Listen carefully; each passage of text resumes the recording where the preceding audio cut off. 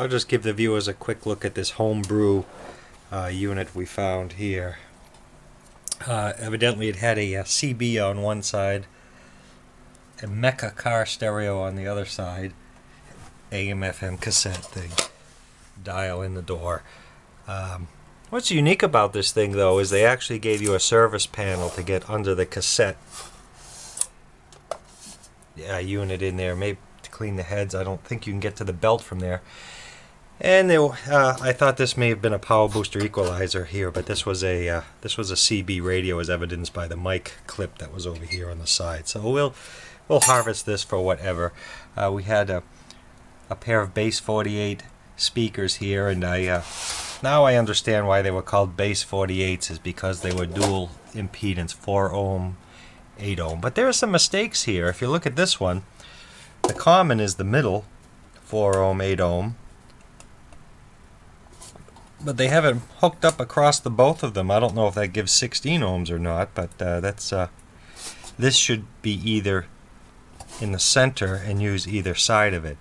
And they have a tweeter hooked up here configuration, but the capacitor is across the speaker. It should be in series with one of the leads, not across the terminals. If there was a third terminal and you could jump to it, to the speaker, fine, but this is just simply across the speaker. So I had the right idea here. We're just going to harvest this for what's usable and toss the rest in the scrap pile. But it was a unique setup here. Had a little wood build-up backing here to hold your shaft stereo in. So that's it for the Mecca Homebrew Hi-Fi CB car stereo. So here we have our complete 1970, I'd give this late 70s, 78 or 9, Mecca AM/FM tape player with your base 48 dual impedance speakers and one attempt at a tweeter. And it also has the underdash mount. Thanks for watching. Also included in the pile of junk was the 1973 Juilette multi-band AC/DC AM police band weather VHF MB shortwave FM with AFC. I found a newspaper ad that shows this as 1973, and it does get some focus here.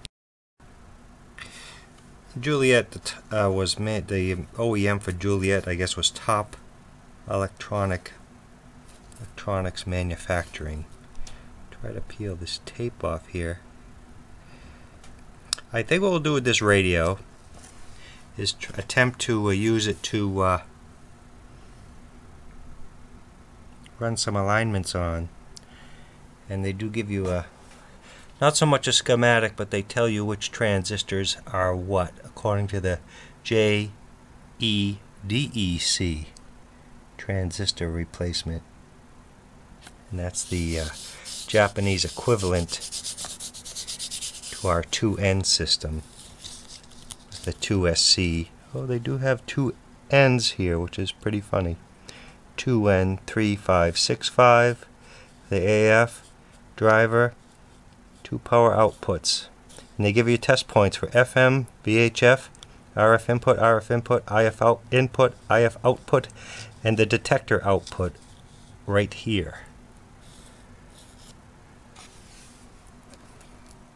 Like I say, it's in pretty sad shape, but for what it is, maybe we can do some testing on this. Again, that's the Juilette model MPR 3345A from 1973.